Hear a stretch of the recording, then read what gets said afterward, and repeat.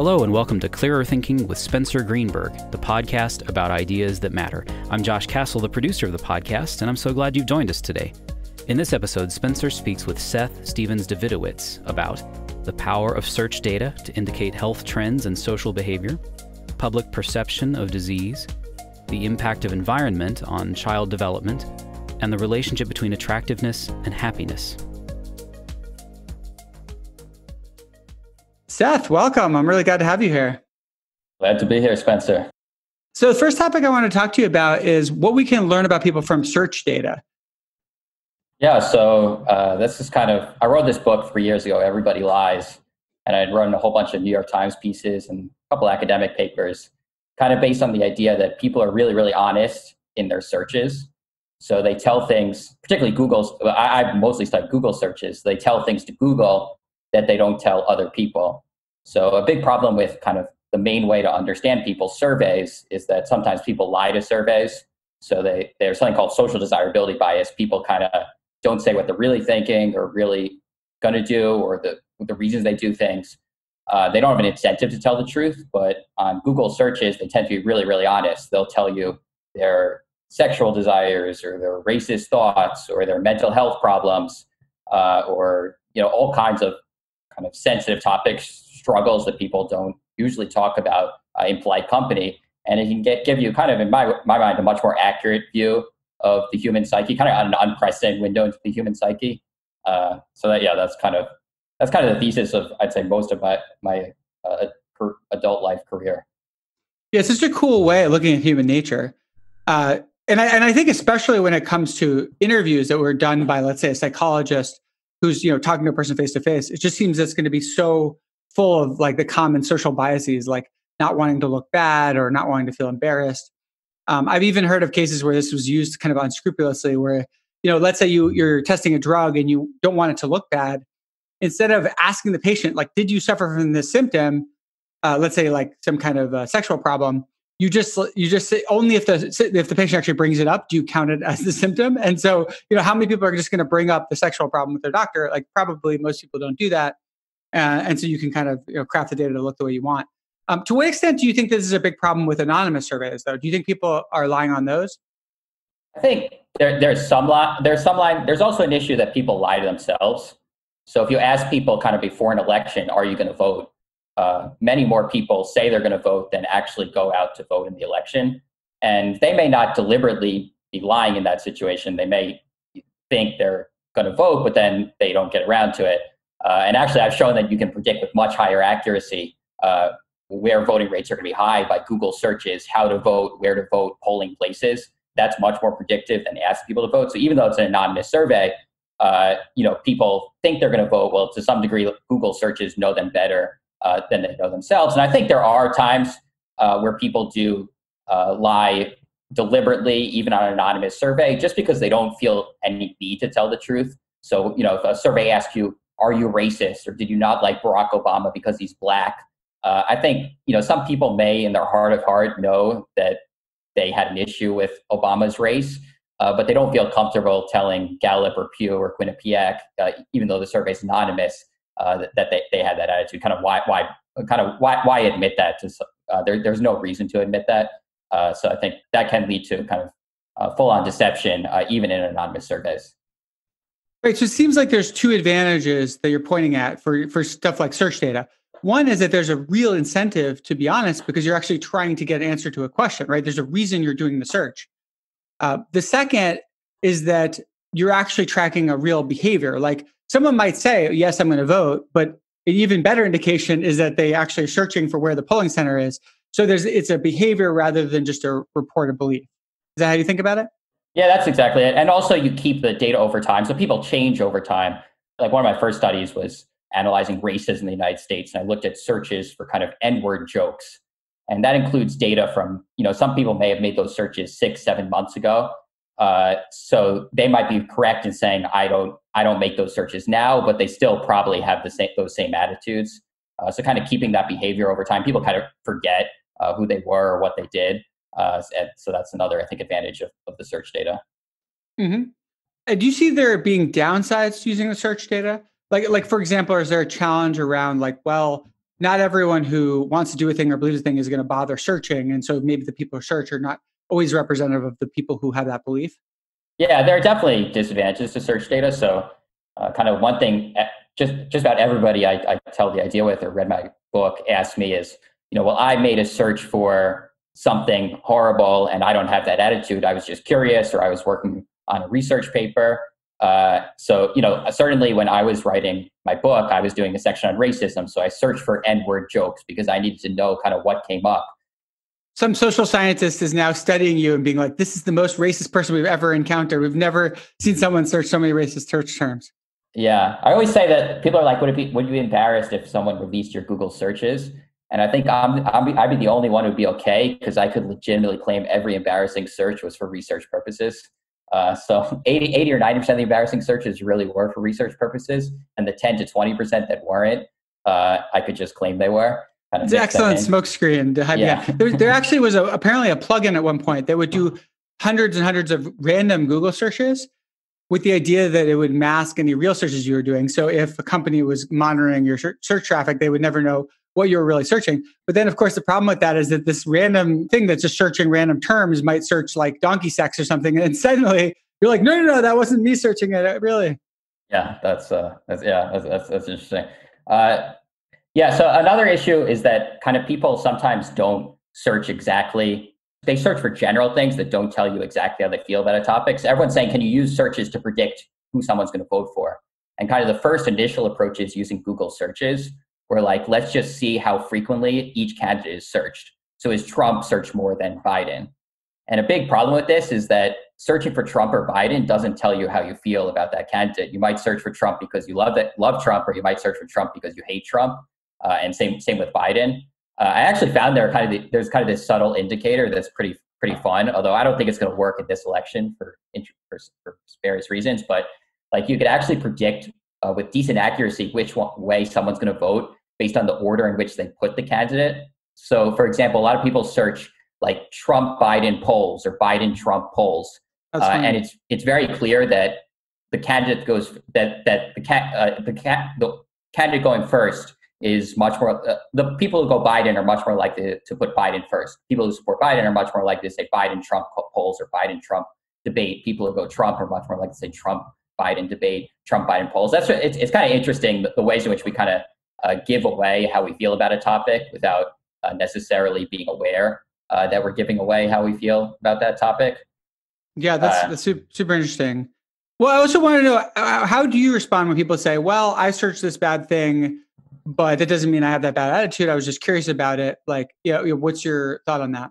So I think in general, I'm kind of looking at anonymous and aggregate geographic data. So I'm not necessarily saying that one particular individual is racist. I'm just saying, so like when I did my first study of measuring racism in the United States, I kind of had that, the N-word was searched the most in West Virginia and Mississippi and Louisiana and Western Pennsylvania and Eastern Ohio and upstate New York. And it is true that in that, and lowest in Hawaii and parts of California and parts of Idaho. And it is true that in that data, probably that included, certainly I was in that data. I was searching N-word from Brooklyn to do my research. There were probably some people searching N-word, African Americans searching the actual N-word for various reasons related to experiences they'd had. But kind of that gets swamped in the data by all the people who are searching for N-word jokes because they really find N-word jokes funny and want to read them. So it kind of gets, it tends to be kind of a smaller factor, and probably makes it difficult to draw individual level conclusions just based on at least one search. But kind of usually at the area level or time series level, those curious searches kind of get swamped in the data by kind of people with a more direct reason for making the search. Right. I guess the way I think about it is that there are many different tools for studying humans. No tool is going to be perfect, but I really like the tool that you rely on because I think it has an interesting set of properties for answering especially questions that are very hard to ask directly.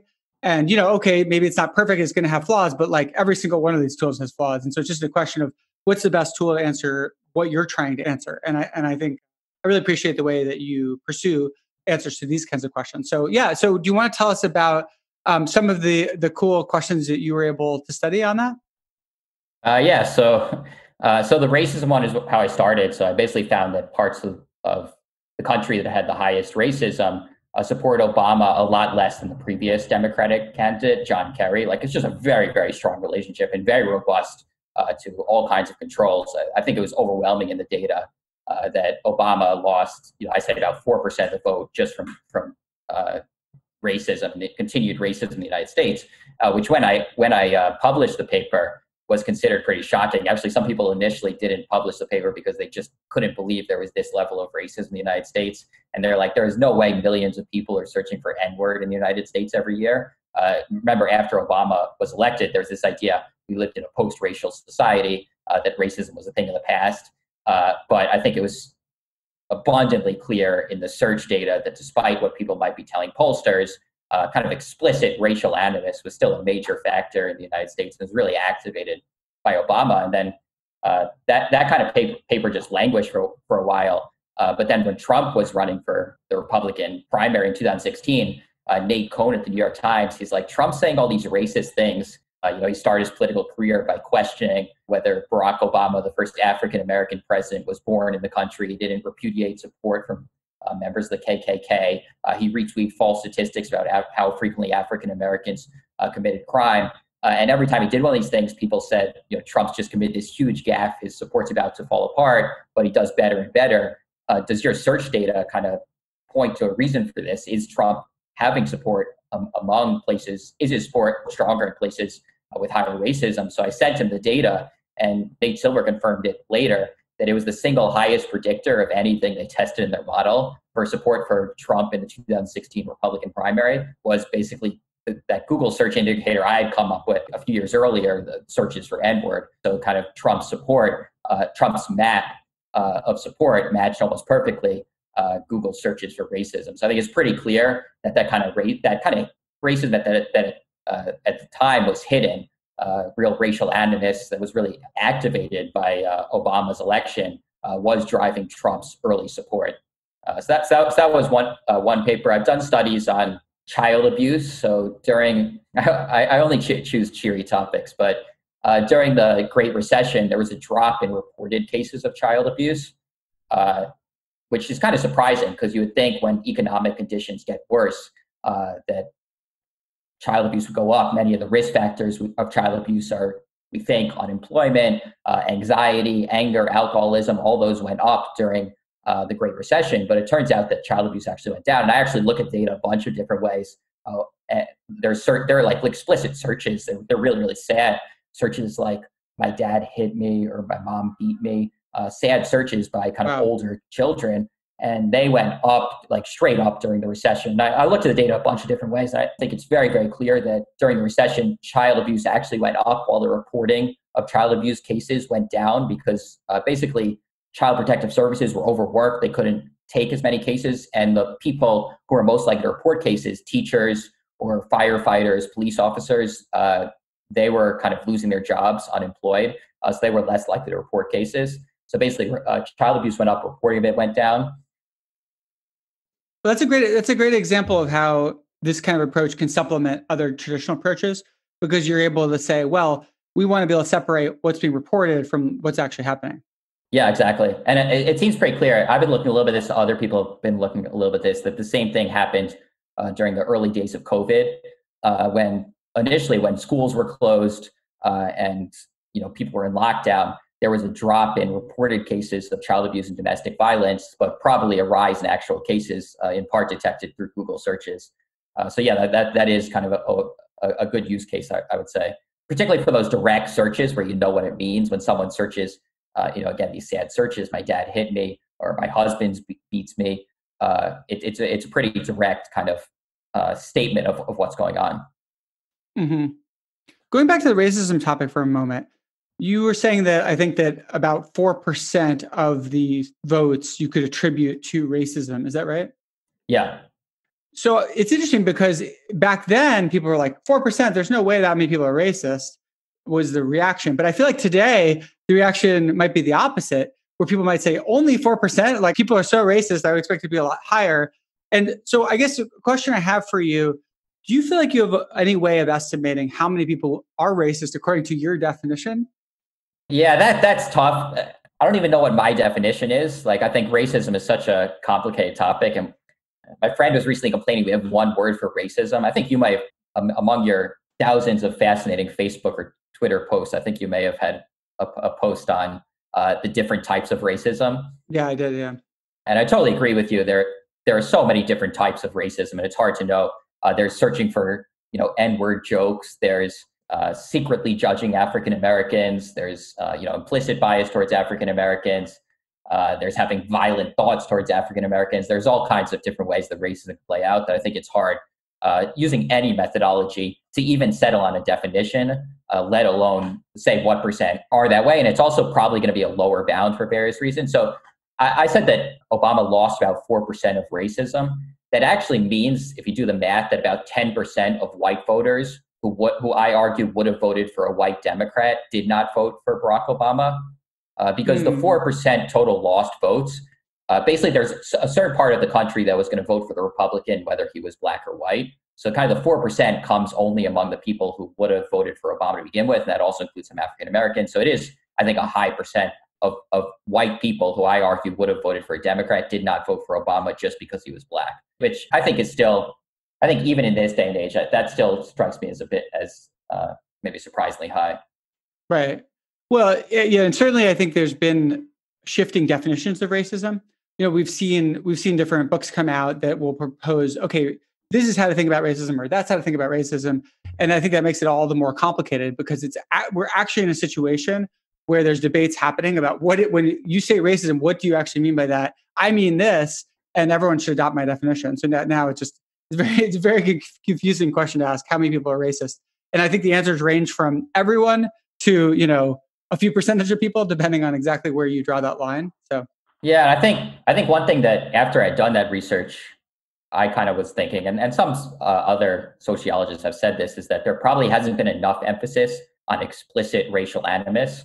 Maybe there is now more since Trump has been president and racism has come out of the closet to some degree. But there was kind of this idea that I think the focus of academic research for kind of the beginning of the 21st century, I would say, was largely on implicit bias and subconscious bias. And that's the idea that kind of everybody's racist. So, you might not be searching for N-word jokes, and you might not think consciously that African Americans should get worse treatment or that an African American shouldn't be president, but that subconsciously you make these associations between African Americans and criminal behavior or laziness or lack of intelligence. And I think, that's definitely an issue. But I think, there still is a lot of explicit racial animus in the United States. I mean, people literally search N-word jokes. And you look at when these searches are rising, one of the periods they rose a lot was during Hurricane Katrina. I don't know if you remember back then, but there were all these videos of kind of poor African Americans borderline drowning in New Orleans. Oh my gosh. Yeah, at the same time, for whatever reason, this activated racists to make searches like N-word jokes. I guess they were kind of getting off on humiliating Black people when they were down. So I think that still is a big factor in American life, and has big impacts on things like who people vote for president. Probably also on how police treat people and many other areas of life. And it hasn't gotten enough. Probably hasn't gotten the right amount of attention. In part because it's so hard to measure in polls. So polls kind of told us incorrectly that explicit animus had gone away when it was really always there. Yeah, it's interesting because if you look at some of these longstanding polls that will ask about things that just seem very explicitly racist, like, if someone of a different race, moved next door, would you be upset? Or, these kinds of things. The numbers just went down over the years to the point where, some polling places just stopped running them because you're getting such low numbers of people agreeing. And yet people are still searching for, these horrible N-word jokes when people are dying in tragedies. And it's like, there is, I think, a cost to some degree of when we make words change so that they apply to a broader and broader group, which is that, well, on the plus side, that can make us more aware of the biases we all have. But on the minus side, it can obscure the fact that there are some people that actually have really, really atrociously bad views, and lumping them in with people who are much less racist, it actually may be a bit of a smokescreen that they can hide behind to some extent. What do you think about that? Yeah, although to be fair, racist searches have also gone down, at least since Google Trends has measured it since 2004. So even on this kind of explicit racism, there seems to be continued progress. I'm going to name drop, but Steven Pinker, we kind of became, we kind of met and had a bunch of discussions. And I think we have similar attitudes towards kind of social science and various areas, but he's like a total optimist and I'm a total pessimist. He wrote this book, Enlightenment Now, about how the world's getting better, and he wrote a book, The Better Angels of Our Nature, about how violence has declined over time. So, of course, when I saw the Google searches, kind of my bias is always to find probably the bad things happening, which legitimately I think were there. The racism that still existed in the United States and that hurt Obama and helped Trump. I think Steven Pinker, interestingly, looked at the data and was like, wow, this has really gone down a lot over time, which is also true. And also has to be pointed out, and actually has continued to go down during Trump's presidency, partly because I think some racists are dying. Racism, if you look at Google searches, aren't broken down by demographics, but you can compare the area level search data to area level demographics. And you definitely see that one of the biggest predictors is age, that places with a lot of older people make more searches for things like N-word jokes. So places with a lot of people 65 and older, 80 and older. And some of these people literally just die over time. So racism, to some degree, is dying out in the United States. It's dying out. It's not dying out as fast as many of us would like, and it hasn't gone down to the levels that polls might suggest it has gone down to. But it is continually going down in the United States. Yeah, that's a really good point. It's kind of amazing watching movies, even just from the 80s, and seeing like elements of sexism and racism that today we'd be like shocked that was in a film. And then if you go back, 60 years ago, or 80 years ago, it's like it's sort of unbelievable by our standard today how racist people were. So I think that is good to remember that at least there has been a ton of progress, even if we're far from being all the way towards a completely equal and just society. For sure. All right, so let's talk about a different topic, which is that of mental health. What have you done around that? Yeah, so I've actually been working a while on this, and I still haven't published it, but I think it's like a super interesting topic. Mental health. So actually, other scholars have correlated that searches for suicide correlate with suicide rates. So when a lot of people are making searches, again, sad searches, how to commit suicide, suicidal, suicide help, suicide rates in an area tend to go up, and the searches are more predictive than surveys asking people if they had suicidal ideation. I think that work is incredibly important and really can potentially be used to help save lives in interesting ways. I got really interested in what people search for before they search for suicide. I thought that's just like a really interesting topic, and we could learn a lot about kind of the mind of the suicidal. There's actually an old data set from 2006 that AOL released to researchers, which has the same individuals over time, anonymous. So you can see like someone's 3-month history of searches, and some of these people do make really, really sad searches suggesting that they basically want to take their lives. We don't know if they actually took their lives. That could be kind of another project. But some of the search series are just so sad. You see like senior citizens, like just the window into the mind, the unprecedented window you have into someone's mind from their search behavior. You see senior citizens searching like, can't pay rent, how am I going to get housing, not enough from Social Security, like all these searches suggesting a senior citizen in deep financial trouble, and then like how to commit suicide, I want to end my life. I mean, such a sad series of searches. Oh my God. Yeah, then you see like some search series that like are just kind of like, one person in the data set, again, anonymous, is just going back and forth like almost all day between searches for like help with severe back pain and a desire to end their life. And it's like so sad. And it's also just like makes you, I think, more compassionate, because like we never know what's going on in someone else's life. So someone may seem like they have everything together, they have a great career, they have a great spouse, but that person may have some health challenge like severe back pain that totally dominates all their waking thoughts and makes them actually suicidal.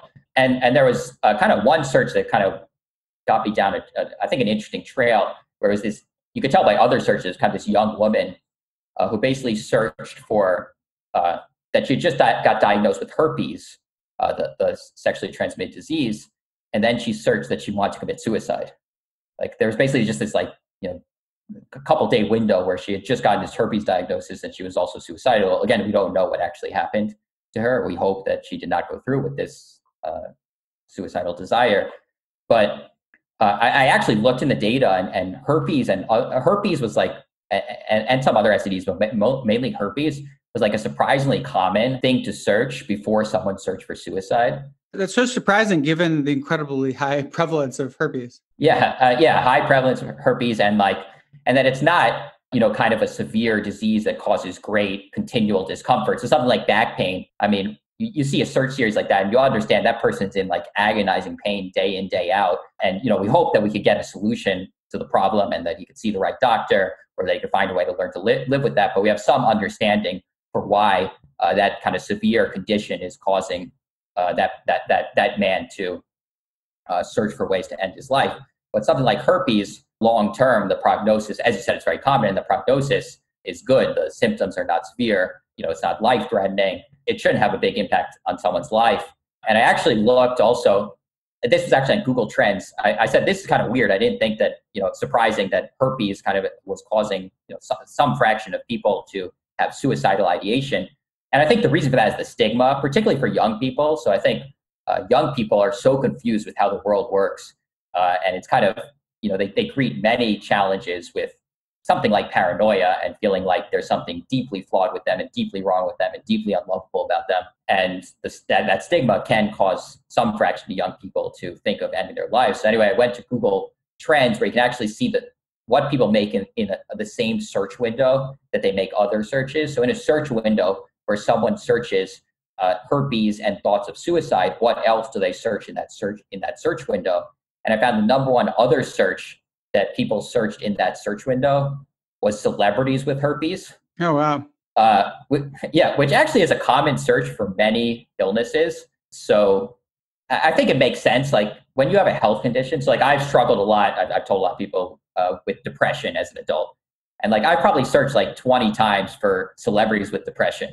And it's kind of like, Woody Allen suffered from depression or Leonard Cohen suffered from depression, although you could have guessed that from their art. But whoever you kind of learn about, Brad Pitt had a depressive episode. Like whoever you learn about has depression, because it does make you feel better about your condition, makes you feel less alone, makes you feel less stigmatized. So it's a common search for many illnesses, kind of looking for people who could be role models who also suffer from that condition. So then I kind of looked through, okay, what happens when you search celebrities with herpes? Now knowing that some fraction of teenagers are getting diagnosed with herpes, searching for suicide, and then searching for celebrities with herpes to make themselves feel better. And I found that like for every other like disease I tested for depression, celebrities with depression, lots of celebrities, have come out as having depression. Celebrities with migraines, lots of celebrities have come out with having migraines. Celebrities with cancer, lots of celebrities have come out with having dealt with cancer. Like just about any, illness, there are many celebrities who have openly shared that they had this illness. But celebrities with herpes, there's just about nothing, certainly not A-list stars saying that they've had herpes, despite, as you said, herpes being very common. I think I looked at the prevalence. I think HSV1 is about 48% of people who are under the age of 50. Yeah. That's insanely high prevalence. And like, if you actually look at what comes up when it's celebrities with herpes, at least when I checked. Well, it seems like we can reasonably assume that something close to half of all celebrities have herpes. So. Yeah, so like when you go to celebrities with herpes, I just clicked on the first thing and it says you have famous stars with herpes and STDs, but then all of them, like it's not the celebrity saying they have herpes, it's that they were accused of having herpes. So Anne Hesh is the first one, the site I went to, and she was rumored to be a patient of herpes. And like Derek Jeter, it's one of the most controversial topic nowadays that Derek Jeter may have herpes, that he's rumored to be a big source of herpes transmission to his celeb girlfriends, but he's certainly never said he's had herpes. So it just stigmatizes it further, basically, making it seem like some horrible accusation. Yeah, exactly. Paris Hilton herpes is the biggest rumor in the list of stars living with herpes. The rumor became public due to a prescription she had that was containing a medicine to recover from genital herpes. But it's not like Paris Hilton, after that rumor came out, said, yeah, I have herpes, and it's something that 48% of other people have, and it's nothing to be embarrassed about. So I would think that a teenager making that Google search, celebrities with herpes, would not feel better necessarily about what she found, but she could feel a lot better if some celebrities came out and said they had herpes and tried to fight the stigma. I think like literally just from kind of the data analysis that I talked about, I think literally would save lives if some celebrities came out and said that they had herpes and there was nothing to be ashamed of, nothing to be stigmatized. I think that's kind of the power of the data set to kind of uncover thoughts like the teenagers becoming suicidal over a diagnosis of herpes and looking and failing to find celebrity heroes that may feel better about their situation. Yeah, it's such an interesting example. I mean, herpes seems to me like a case where sort of society has gone insane, where it's something that like about half of people have, and yet feels extremely stigmatizing and nobody talks about. And so it's just like, what the heck is going on? There's also this interesting euphemism, which is, having cold sores. And people will say, I just have a cold sore or whatever. And it's like people almost don't even put it together that that's just often the same thing.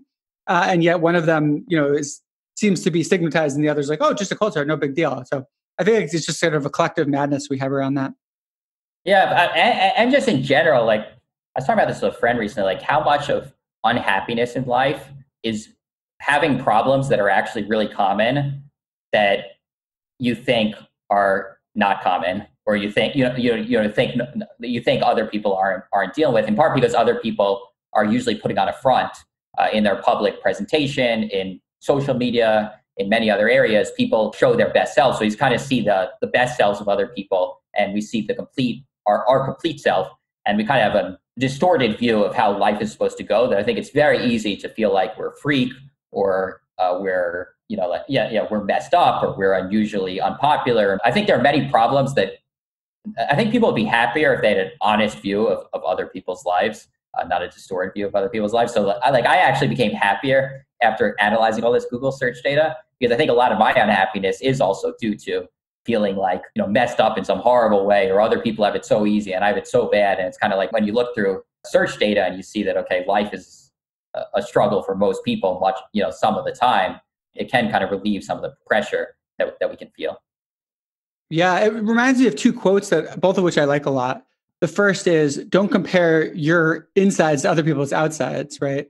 Yeah. It's like, other people are constantly like trying to project something to the world, and your own life you experience from the inside, right? Without all the marketing on top of it. The second one is, be kind because everyone's fighting a great battle. And I just think that's really true, that almost everyone has some kind of problem in their life. And unless you know them really well, you probably don't know what it is. And it could be minor, they have a little bit of trouble sleeping, or it could be major, like they're considering killing themselves, or, a family member of theirs is dying, or they have horrible back pain, or yeah, exactly. Like constant horrific back pain or something. Yeah, exactly. So I think these are both, good reminders. And a lot of what we experience that is bad is very, very common, yet people don't talk about it. I think we'd be a lot better off if people were more comfortable publicly sharing these kind of things that are stigmatized, that are really common, so that others realize, hey, you know what? Like almost everyone has something like this, if not exactly the same thing. So there isn't so much reason to be embarrassed. That is true, though. To be honest, I thought that I was going to look through Google search data and find out that I was actually really normal. The things I thought were weird about me aren't that weird. And I would say the search data just made me feel a little weirder. I would never describe you as normal, Seth. So. Yeah, no, you didn't need to see search data to confirm that. So there's also just I agree. I was kind of making that point. You agree that there are things that are really common, like herpes, or another one I talk about in the book is homosexuality. That I estimate maybe 5% of men are gay. So and definitely someone should not feel bad. I think we both agree, or all that they were that they were attracted to members of the same sex. But I don't think the reason for that is because 5% of men are gay.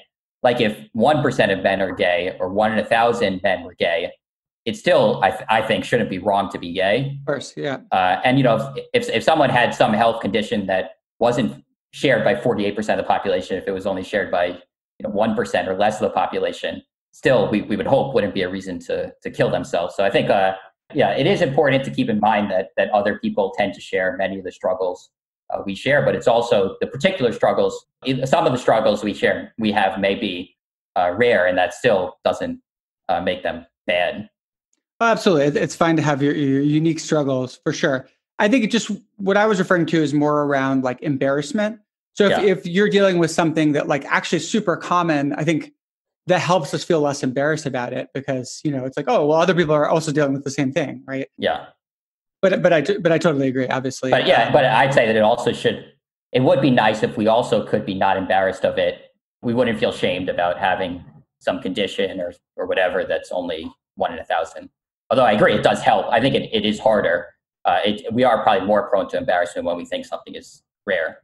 Absolutely.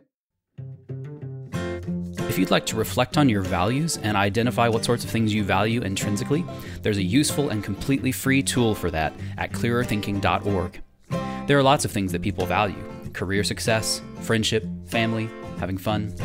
But intrinsic values are special because they are our most fundamental values. We value them for their own sake, and we would continue to value them even if they caused no other effects. Now, like most people, you're probably not aware of all of your different intrinsic values, even though they may be influencing your behavior and goals in numerous ways. So, at Clearer Thinking, they've made a test to help you identify your intrinsic values. Taking the test will help you to figure out your most important intrinsic values, discover what your unique intrinsic values say about you, and understand why intrinsic values are so important. You can find the Intrinsic Values Test as well as many other tools and mini courses on clearerthinking.org.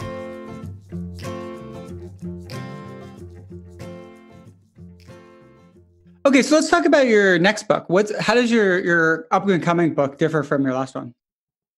So my next book is about how you can use data to make better life decisions, which I know is actually frighteningly similar to some of the work that you do, which is kind of more evidence-based decision making. I came up with the idea. It was after I wrote Everybody Lies.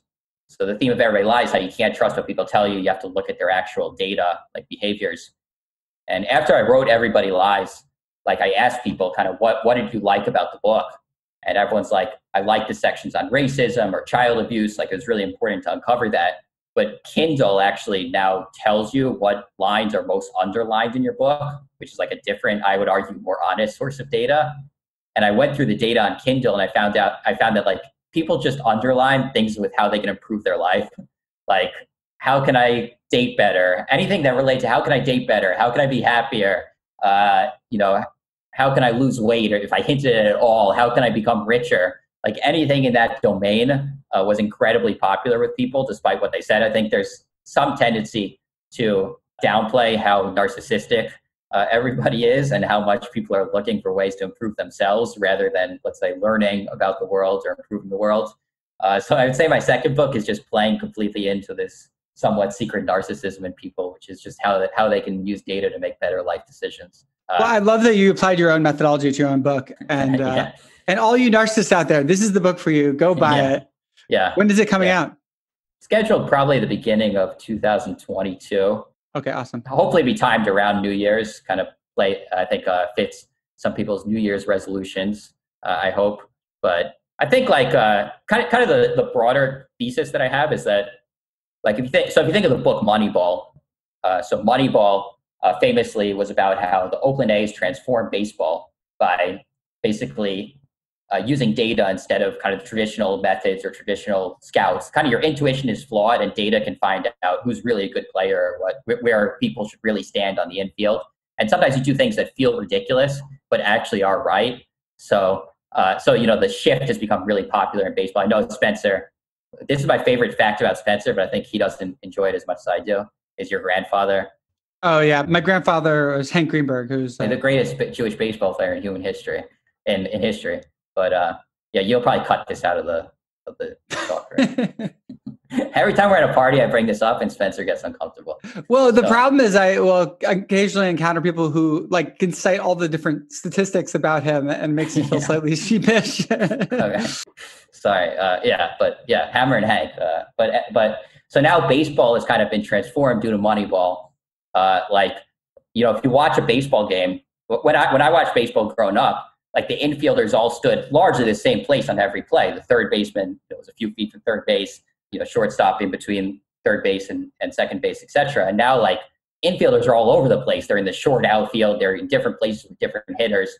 And it seems crazy, that you have these situations, these shifts where people are like, you're leaving so much of the field open. How can that possibly be a good idea? It feels crazy, but it actually is right. So that kind of motivated me. So that's like Moneyball baseball. But I think in our big life decisions, we tend to kind of still go based on our intuition. So if we're picking a partner, deciding who to marry, or trying to be happy, or picking a career, I would argue that most of us largely rely on our intuition and don't do database things and don't do things that feel wrong, like shifting the infielders, but might actually be right, be justified by the data. So I've kind of just spent the last couple of years just kind of talking to people, doing my own research, but largely kind of talking to other people, trying to find research in kind of these big areas of life. What we uncovered with all the enormous data that we're now accumulating about human beings, kind of what have we learned about these big life decisions that might help people make better life decisions and even do things that don't feel necessarily right, but might actually be right. I heard that you had some results about parenting and how we can use data to parent better. Yeah, so parenting's an interesting area. So like the first kind of counterintuitive thing about parenting, this has been covered by a lot of people, is they've done a combination of twin studies and adoption studies. So twins, you compare like identical twins and fraternal twins. You kind of can break down and you kind of compare the outcomes, and you can use this. There's kind of a formula where you can say how much of an individual's, let's say, income is driven by their genetics versus the environment they grow up in versus other factors. And then adoption studies, you can kind of compare, okay, there have been like random, some programs where they've literally randomly assigned adoptees to households. And you can say, okay, well, how do people from who were just happily randomly assigned to the same household, how similar are their outcomes? And it turns out when you do this analysis, basically like parenting matters, I think, a lot less than most people expect. And there have been books written about this. Judith Rich Harris wrote a book about this. I think Brian Kaplan has written about it. It's like the general studies is like the kind of where you grow up, the house you grow up in, the best possible place to grow up, like with the best family, whatever it is that makes a home great, maybe adds like 15% to your income. Which isn't a huge amount. It's not as much as many would expect. And that includes everything that a parent does, where they're raising the kid, whether they read to the kid, or how much they read to the kid, where they send, what school they send them to, whether they swaddle them when they're babies, how they feed them, just like everything that goes into that, about 15% addition to income. So with that result, that also applies across a whole bunch of outcomes. It's not just income, right? It depends. So some outcomes you can influence more. So education, parents seem to be able to influence more than income. So parents can kind of help put their kid into a more elite university, but they have a harder time having their kid earn more money as adults. And you could probably imagine reasons that may be true. They can, help with the college essays maybe, but you can't necessarily make them a better employee for many years at a company. Parents influence different variables in different amounts, but generally, most things, parents influence kids less than we would expect. Right. And so my understanding is you can break this down into kind of three segments of influence. Yeah. The first is genetics, which you give to your kid. The second is the shared environment, which is what would be, if you have two children, what's in common between their experience, right? Yeah. Like your parenting style and the house you live in and the neighborhood you grew up in, whatever. And then there's non-shared environment, which is sort of the leftover, whatever is left over that's not part of genetics and not part of the shared environment. Is that the right way to break it down? Yeah, and the general idea is that parenting matters less, the shared environment matters less than we think, and both kind of genetics matter a ton, and then also random things, the third group, matter more than people suspect, and we don't really understand why. So for example, if someone's schizophrenic and they have an identical twin raised in the exact same household, so that person shares the same genetics, they're identical twins, and the same shared environment, they're raised in the exact same place, they're not 100% likely to be schizophrenic. I think it's something like 50% schizophrenic. So there's a 50% chance if you have parents raise identical twins in the same place, and one of them is schizophrenic, that the other one isn't going to be schizophrenic. So what caused that? How did, that's kind of like a wildly different psychological outcome that was caused by something mysterious that's not genetics and not the place they were raised. So that's really, really interesting and mysterious. Like psychologists still haven't really figured out exactly what's going on there. Yeah, I find it really interesting. And I also wonder about this variable of like non-shared environment, because for example, I am definitely aware of parents that treated their two different children really differently. And I think that would come into the non-shared environment rather than shared environment. Is that right? Yeah. So one thing they think, like even with identical twins, is that parents treat their kid like so. Having the same parents is considered the shared environment, not the non-shared environment. But one of the things that may be the reason that a shared environment scores low and non-shared environment scores high is because even though we share the same parents, as you say, or the same household, two people share the same parents, same household, they are treated differently. So even identical twins, maybe they show slight differences for some random reason, and then the parents start treating them differently because of those differences, and then the differences get bigger and bigger, and there's kind of like a little bit like chaos theory. A slight initial difference can lead to big differences down the line. They kind of get reinforced in important ways. Right, and then they can end up in different friend groups, and then all kinds of influence occurs from that, and so on. But I have to say that I have some skepticism around this research. Like, I think you described it accurately, and it seems to be the scientific consensus. But I'll tell you where my skepticism comes in, which is it seems really clear to me that a parent can ruin a child. Like, if a sufficiently bad parent, it seems like, can damage a child permanently, or at least for many, many years. And I don't know how to square that away with this. I mean, unless maybe the argument is that just happens rarely enough that it doesn't affect the shared environment that much, or that parents damage their children differently. Like, maybe they damage one of their children, but not the other, and that would explain it. What do you think about that? No, I think that's totally the case. I mean, there are extreme examples where you have parents that raise their kids as slaves or something. And, those kids are, I think, just about 100% of the time completely messed up. I think largely they would say that that's kind of, included in the variance. So if anything, that makes the effects, like the positive effects, smaller, because it also includes the overall variance that's caused by parental outcome also includes these extremely negative outcomes. So there is some effects of parents that includes presumably the negative effects, and include some of the positive effects. So to the extent that there are extreme negative effects, maybe the positive effects would be even smaller than a kind of a naive translation from variance to kind of top outcomes would suggest, if that makes sense. So I guess it suggests that there's not, if it's both true that parents can really ruin their children, and it's true that there's very little influence, relatively speaking, of the shared environment, it suggests that perhaps it's just not that common that parents ruin their children. Is that right? And that the ruining, the other ruining that we think, my mom hugged me too much or was too attached to me, or things that, like that, are probably maybe not as, don't have as big effect as we think. I don't know. So the ruining is more, again, I think there clearly are cases where, literally abuse does ruin people, but maybe, extreme abuse does ruin people, but it's not that common that real extreme abuse that would ruin people. Another thing about this, and this is more speculative, but it seems to me like it probably is possible to make kids much better off if we understood how to do it. Even if it's true that right now the shared environment doesn't have that huge a consequence, it doesn't mean that theoretically it couldn't have a huge consequence. It doesn't mean that we couldn't one day discover how to do amazing parenting that leads to incredibly, high well-being, emotionally stable children or something like that. Totally agreed. One place to start is probably using some of these studies and finding, zeroing in on the 99th percentile parents and figuring out what they did. Yeah, that would be a promising area of research. Yeah, I totally agree. There's this interesting distinction between what's the average kind of variance caused by this versus what could it be, or how long could we make it? And a small average variance might mean it's hard to do, but it doesn't mean, it can't be done. So I think that's also just worth flagging. One third thing before we switch to another topic, I just want to mention about this.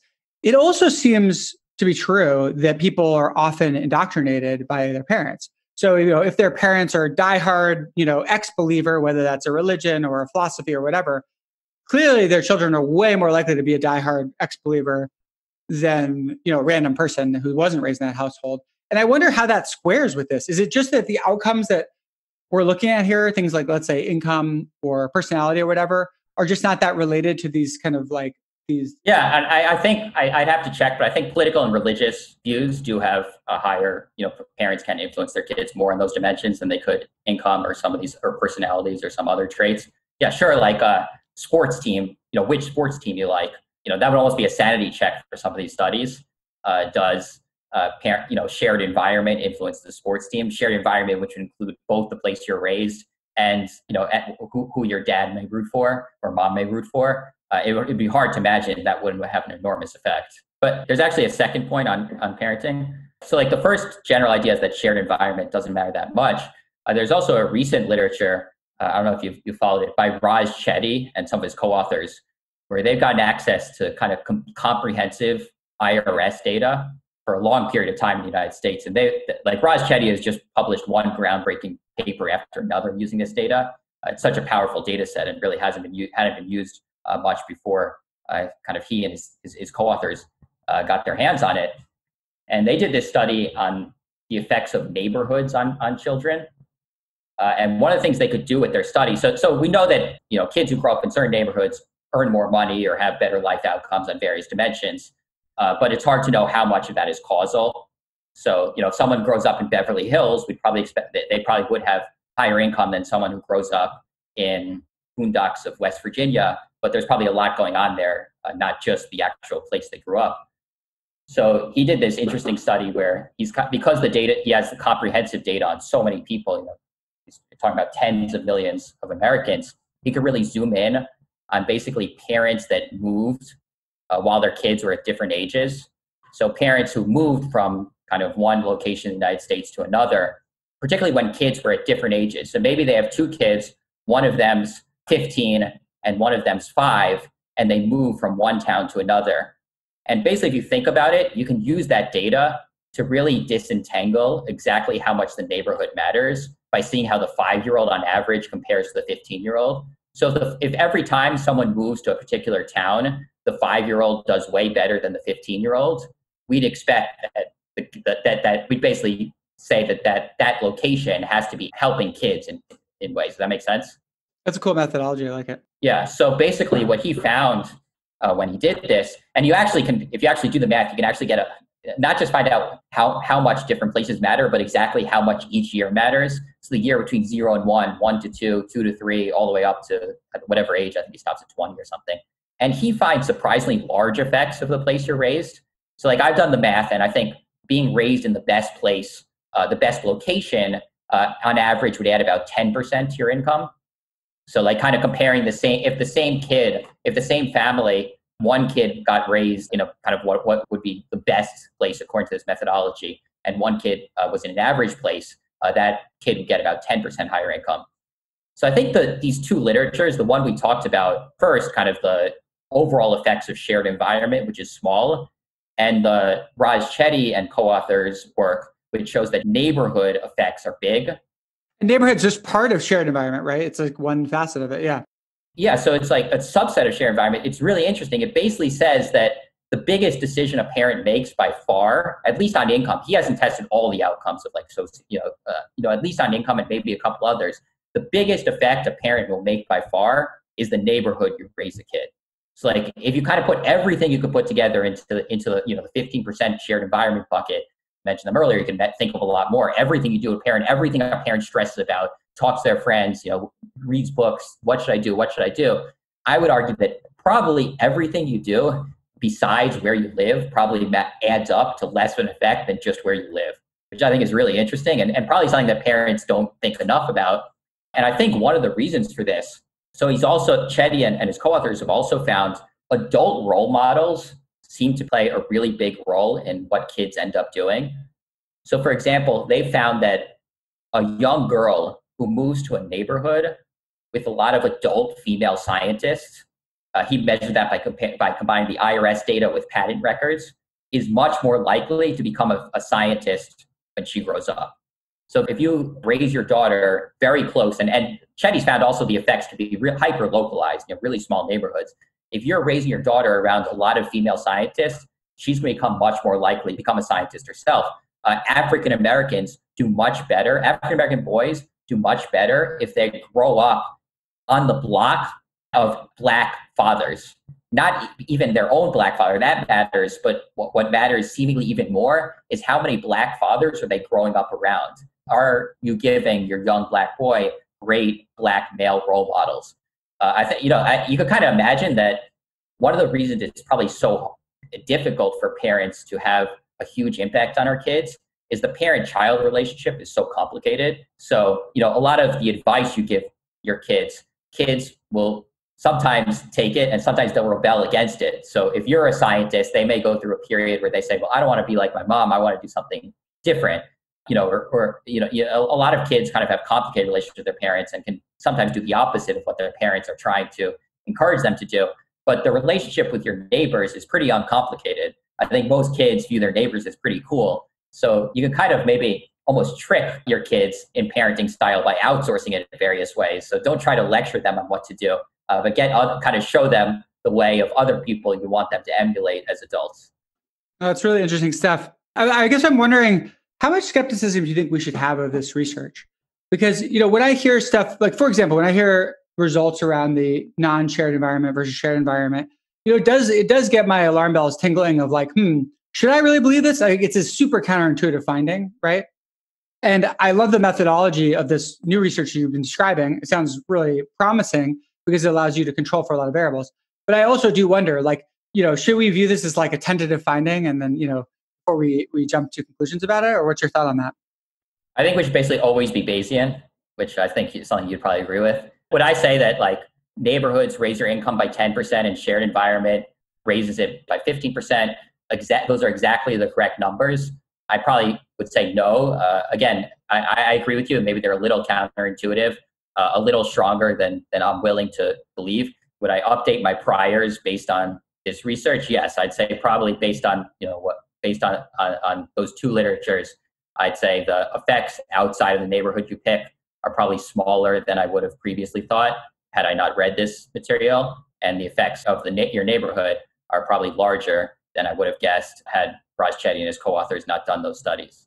I think that's a great way to look at it. It's sort of like, okay, you've got some prior, and this is some more information. You shouldn't necessarily flip to believing it 100% if you originally strongly disagree with it, but you should be now more in the camp of like, okay, maybe this is true, and maybe less confident if you used to believe the opposite. Yeah, again, I think that's the way to deal with like all social science research, especially since there's so much difficulty replicating social science research. Unless the Spencer study. Spencer's the only one who fully moved my priors. Well, no, I'm sure some of my studies are wrong. I wish I knew which ones, and then I would correct them. But I think like that, anytime you read a study, you don't. I think you never go 100% to that study. You just if your prior is different, you don't go move 100% towards that study, but you do adjust. And then how much do you adjust? Well, based on how much do you trust the researchers, how much incentive do you think they had for a splashy finding? Have people tried to replicate it? You can do all kinds of factors that determine how much you adjust. And the rigor of the research, and is it a randomized control trial versus just a longitudinal study and so on. Yeah, my friend once he tried to do a machine learning analysis of whether psychology studies replicate, and he found that only 2 variables explained everything, and it was basically social psychology studies that was a negative variable, and studies by Kahneman and Tversky were a positive variable. And that was it. That's pretty funny. Yeah, there was some replication where they did 13 or something papers. And I think all the Kahneman and Tversky ones panned out, which was nice to see. On the question of, do parents have not that much effect on their children? I think one thing that's worth keeping in mind is even if this research is true and you're not going to have a huge impact, let's say on your child's income or something like that, it may well be the case that you will have a huge impact on your relationship with your child, right? So how you treat your child and the interactions you have with them could vastly affect, whether you have a good relationship with them when they're older and how well you get along when they're living with you and so on. So this still could be a strong reason to care a great deal about how you interact with your child, even if it's not going to cause them to, earn a significantly larger amount, et cetera. Yeah, for sure. Although even that's complicated. I have acquaintances who don't talk to their parents, where, the things they've described to me, it doesn't sound like they were off the charts negative parents. I think they tried their best. So kids do go through kind of angry, rebellious stages, sometimes independent of what you do. So that may be another area where the effects of shared environment turn out to be smaller than we would have predicted. But I think another thing about this research is small effects don't mean it doesn't matter. They didn't find 0 effects. So if you care about, and presumably most parents do, having a good relationship with your kids, even if the effect isn't that huge, most parents would probably want to do just about everything they could to maximize the odds that they get the outcome they want. Same even with income. It could be that you can only increase your education or income or psychological health by a small amount. But I think parents care so much about how their kids turn out that they still would want to devote a lot of time to trying to do everything right. Yeah, good point.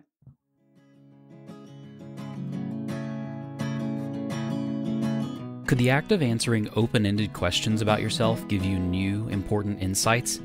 It turns out the answer is yes, if those questions are selected in just the right way. After running a series of 5 scientific studies, Clearer Thinking has discovered a specific set of practical, yet rarely asked questions that 83% of people reported were valuable for them to answer, and 78% said they would recommend to others. A remarkably high 88% of people even reported that they enjoyed answering these questions, and Clearer Thinking is now making those questions available to you for free on clearerthinking.org so that you can benefit from them as well. You can also order a beautiful physical card deck of the life-changing questions so that you can use the questions to bond with friends and family. We think you'll be surprised at just how valuable answering these open-ended questions about yourself can be. To answer the free life-changing questions or to find Clearer Thinking's other free tools and mini-courses, head to clearerthinking.org.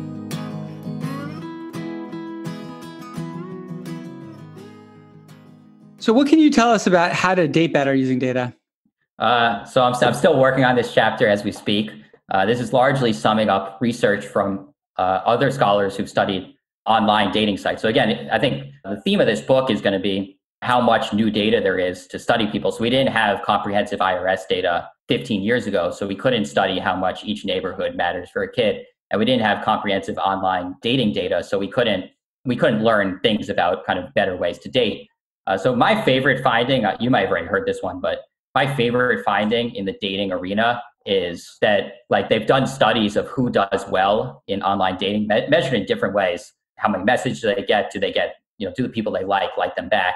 And like, if you look at the most successful online daters, I think they've done articles where they've actually shown, I think they've collaborated with like OkCupid, and they've shown like the 6 or 7, most successful online daters. And I'd say that the absolute top of online dating success is exactly who you'd expect. So they're conventionally gorgeous people, perfect shape, great bodies, aesthetic appeal. They have these quirky, fun profiles. Like they check all the marks that I think we traditionally have thought make someone an attractive mate. So there's no real surprise there. But then, so Christian Rudder wrote this book, Dataclysm, which is excellent about kind of what he learned from OkCupid dating data. He found that a group that does surprisingly well, not as well as the Natalie Portman and Brad Pitts of the world, but better than just about anybody would expect, is women with shaved heads, which is pretty shocking. Heterosexual women with shaved heads do really well in online dating sites, which is pretty surprising. I don't think most people think of women with heterosexual women with shaved heads as sex symbols, and I don't think most people would think that that's a smart approach to dating. So what's going on? And I think what Rudder discovered was that a really important factor in how well you do in dating is not just the mean of how other people think of you, how attractive other people find you, but the variance. So having a high variance can be really good, because really in dating, you don't want a lot of people to think you're okay. And if you're not Natalie Portman or Brad Pitt, you're going to struggle for everybody to think you're really attractive, for a huge number of people to think you're really attractive. But you can increase your variance so that some people will be really turned off with you. So a woman with a shaved head, probably a lot of people who see them on OkCupid or Tinder or Zoom just like immediately say no and kind of almost laugh at how unattractive they are and how ridiculous they look.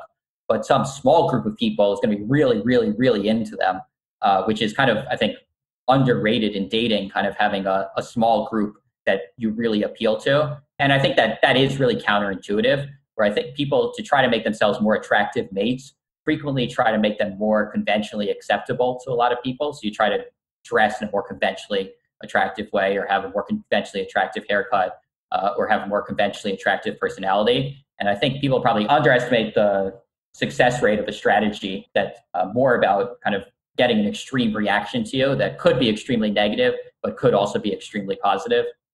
So one thing that reminds me of is this idea that the lower the mean is, the higher the variance would actually be desirable, right? So if you were super, super attractive to the average person, like increasing variance wouldn't actually help you.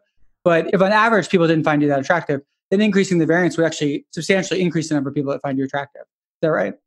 That's a great point. Although Natalie Portman, I'm pretty sure, did also shave her head for one period of life, and I think she was still incredibly attractive to everybody.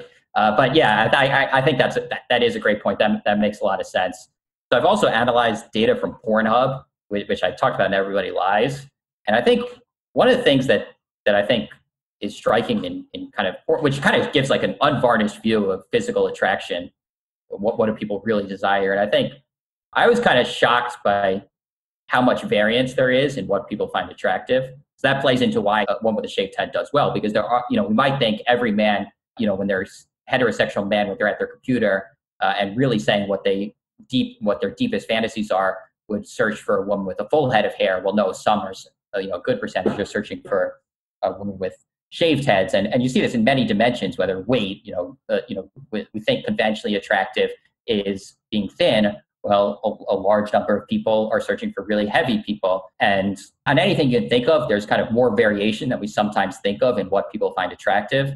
I think there's also a sense in which people are attracted to characters in interesting ways, like almost extremes. So someone with a shaved head has it's showing with their appearance and possibly with their personality as well, like a real extreme personality. And I think when you look at like what people watch in porn or what people fall in love with, you have a better chance if you're a character in some sense, or like you're extremely something instead of just kind of meh. That's another reason, just that playing extreme outcomes can be effective.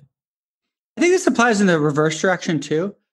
Like if you're trying to find someone that's really, really well suited to you, if you're trying to select on the things that everyone is looking for, like if you're trying to select on, I want them to be extremely conventionally attractive, it's actually going to be really, really hard to find someone, because you're going to try to find someone 99th percentile conventionally attractive, but so is everyone else.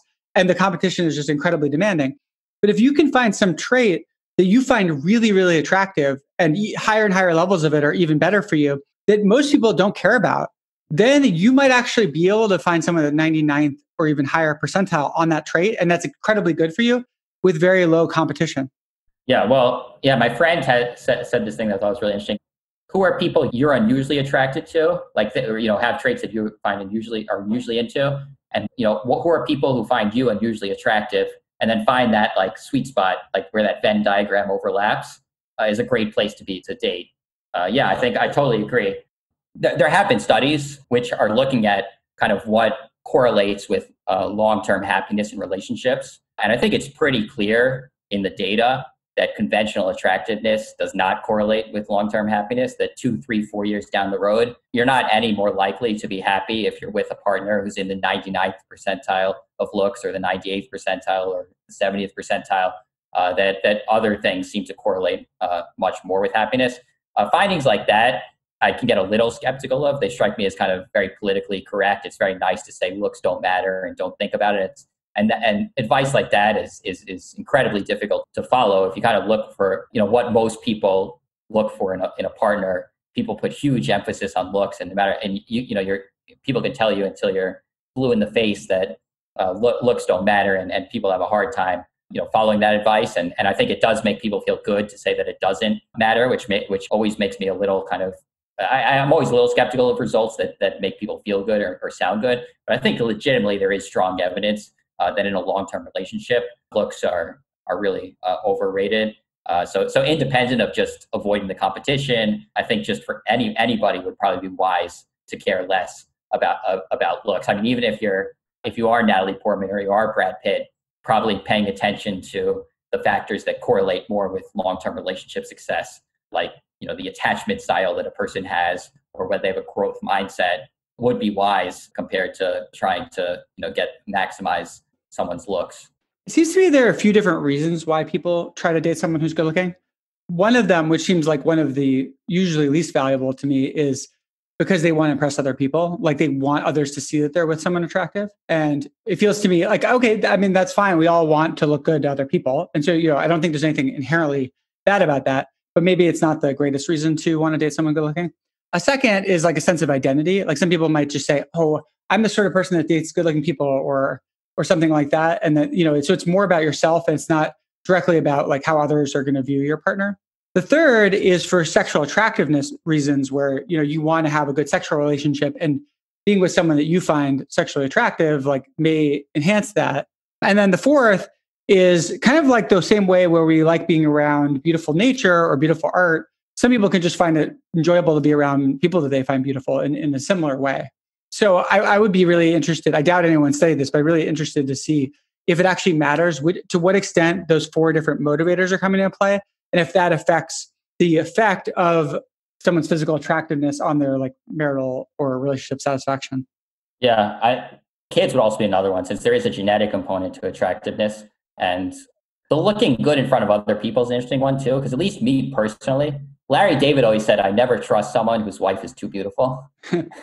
And I kind of feel like sometimes I see someone with like just like ridiculously like attractive person where I'm like, they met them in another country, but maybe they're happy with them. I don't know. Maybe they have a lot of great qualities, but to me, it just at least makes me think that they're really insecure in some way. Whereas if I see someone who like isn't like the most conventionally beautiful person, but like they seem to have a really good dynamic, I always think more highly of them. So I think it's interesting that we think we're impressing other people. And obviously, we do impress people to some degree, but I think how people react to the conventional attractiveness of your mate is a little more subtle than I think some people might think or realize. There's this rule of thumb for if you go to like a cocktail party with impressive people, the person you want to talk to is the person who's both poor and not good looking. And that's probably the most interesting person in the room. Because they had to overcome because it's like, well, okay, if they're both poor and not good looking, and then there's in this room of, impressive high roller people, like there's probably something really amazing about them that, because they don't have the superficial attributes. So they hopefully have the deeper attributes. Yeah, I've heard that. I think Nassim Taleb said you want to only go to a doctor. Like when you're in a top hospital, find the doctor who looks the least like a doctor, like someone who looks like a butcher or just like looks like a schmuck. Because, if he or she had to be a much better doctor, because we are so superficial, he or she would have been a much better doctor to rise to that level than someone who looked like George Clooney. That's really interesting. One day when I was in college, I'd started a new class in the math building, and there was a man standing at the front of the class right before the class was supposed to begin. He was wearing no shoes. He was literally chewing on his tongue, and he like had chalk all over his face. And I was like, who is this person? And it turned out, of course, it was our teacher, who's a great mathematician. But he literally seemed like a crazy person that walked in off the street. And but he was just, a great mathematician. Didn't give a shit about anything else. So math's an interesting one because mathematicians, that's funny, but mathematicians, like there are even examples where like mathematicians have intentionally adopted the weird traits of like John Nash, I think. Like, because I think in math, there's kind of an idea that you're coming across as a weirdo or disheveled or can be an advantage. Certainly it plays into that's my excuse, Seth. That's what I use. You're not at the show, but maybe like you want to hire the mathematician who looks like Mitt Romney, because looking like Mitt Romney might be a bad disadvantage in the world of math, where people wouldn't take him seriously, because how could someone who look like that, really be a good mathematician? I don't know. Do you want to talk about what big data can tell us about happiness? Yeah, so there's this really interesting project. I don't know if you know it. Do you know the Mappiness Project? It's basically George McCarran, a professor in England, has led this project where people basically download an app on their iPhone and they report what they're doing at different times and how happy they are. Oh, nice. And they also report, I think, how anxious they are and maybe how tired they are, how stressed they are. They're pinged at random times.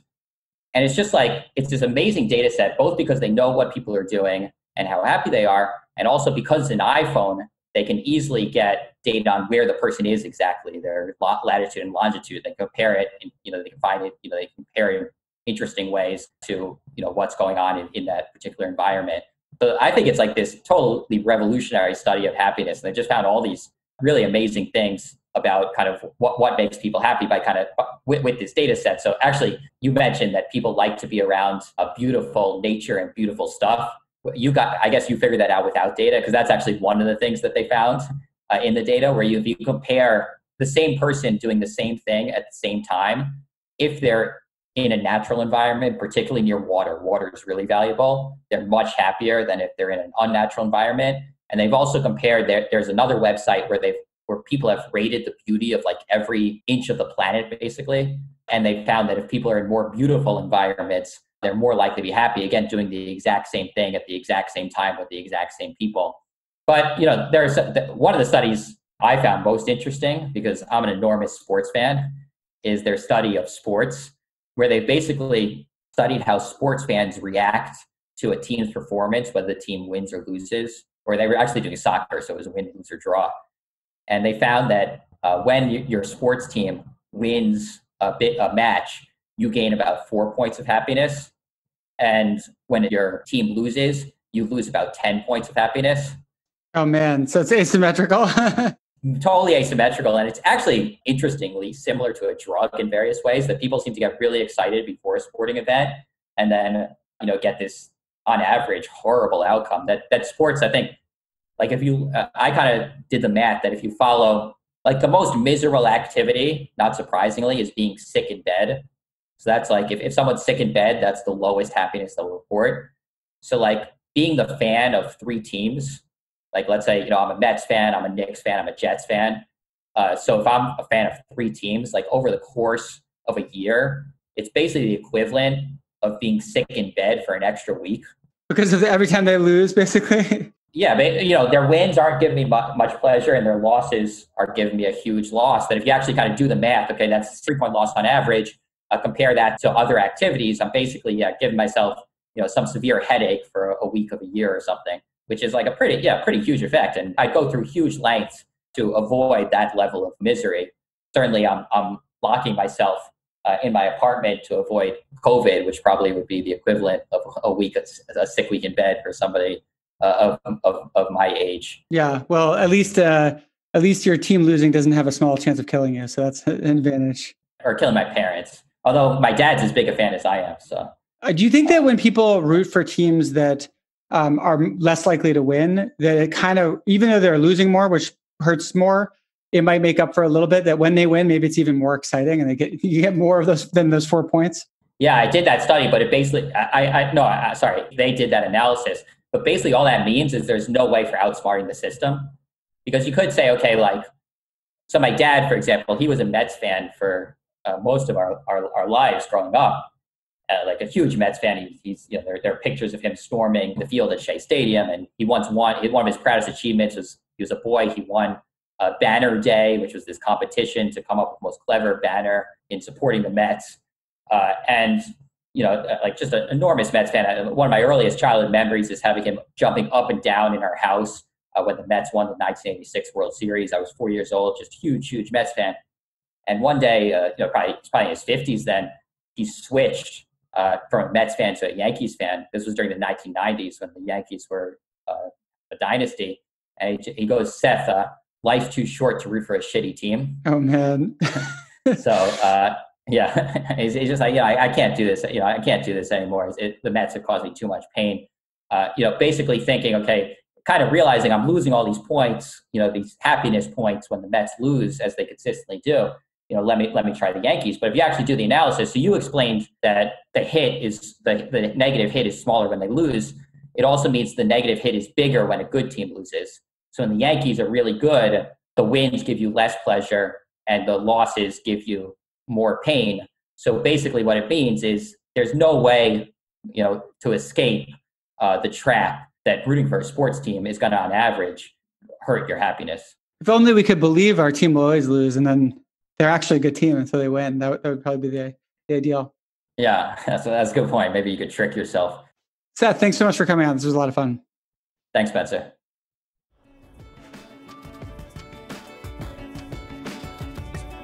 Thanks again for listening. If you have questions or comments, we'd love to hear from you.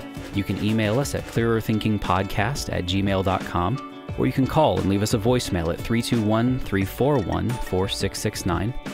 To find out more about Spencer, visit spencergreenberg.com. To find out more about Seth, take a look at his bio in the show notes. And to find out more about our show, visit clearerthinkingpodcast.com. If you like the show, we hope you'll rate and review us wherever you get your podcasts.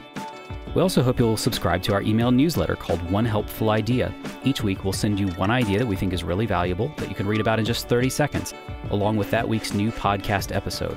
You can sign up for the newsletter on our website, clearerthinkingpodcast.com. Thanks, and we'll see you next time.